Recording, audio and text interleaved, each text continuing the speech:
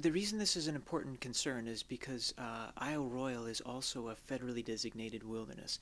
And federally designated wildernesses, these are the places in our country where the kind of normal understanding of management is non-intervention, kind of let nature take its course.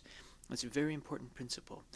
But one of the things that's a little complicated is that it's not the only value that's at stake in a case like this and in other cases. And so, for example, another value that's at stake is an idea of ecosystem health.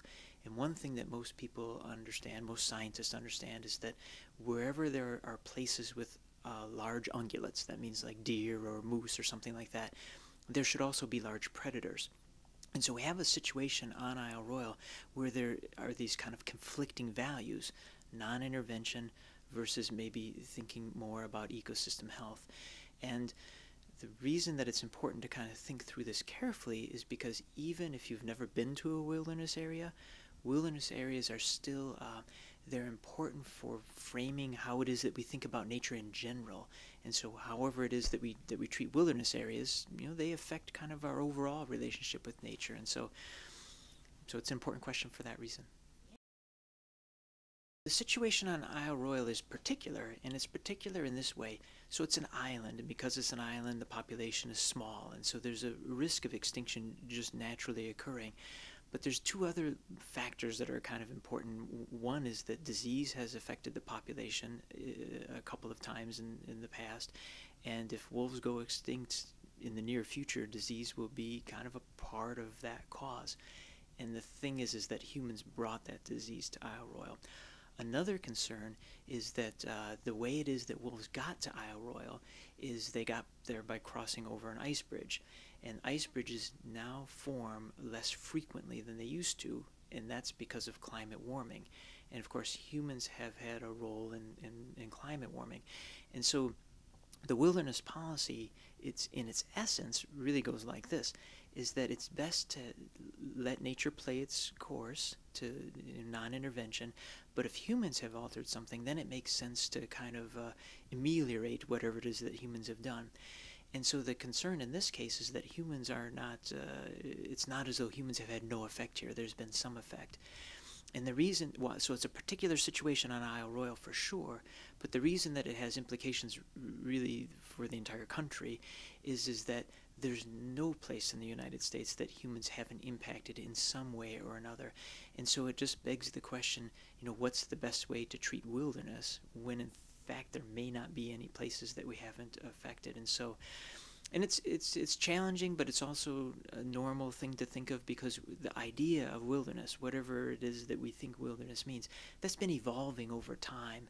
And so in the beginning of the 20th century, our ideas of wilderness were kind of wrapped up with kind of Teddy Roosevelt. It's where you go to prove your manhood kind of stuff. And you cut down trees to make shelters and make fires to stay warm and all that kind of stuff. And by the mid 20th century, we came to understand, well, if everybody did that when they went into wilderness areas, and wilderness areas by the mid 20th century are becoming less common, it's not going to turn out too well. It's from that kind of thinking that gave rise to things like leave no trace and gave rise to the principles of non-intervention.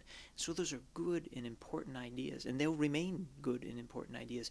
But now, at the beginning of the 21st century, we realize, wow, there aren't that many places that humans haven't already altered. And so this idea of let nature take its course as long as humans haven't interfered with it, it may need to be updated a little bit. And there's a lot of scholars all over the country that are working diligently to kind of figure out the best way to think about these sorts of issues.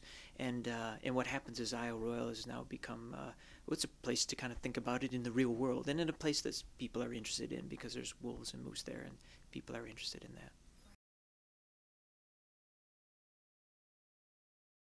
We should be concerned, that's for sure, and things don't look good. If you're a betting person, it looks plausible at the least that things won't go well for wolves.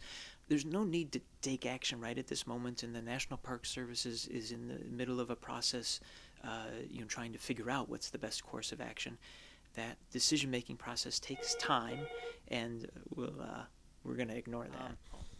this question of is it urgent? Does something need to be done right now? No, nothing needs to be done right now. The National Park Service will be deciding before too long what's the right course of action, and because it's a complicated thing, it takes time to make a good decision. And the population isn't going to go anywhere in the next year or two or even three, and so there's time to make a good decision. And but now is the right time to make a decision, and the Park Service is engaged in that right now.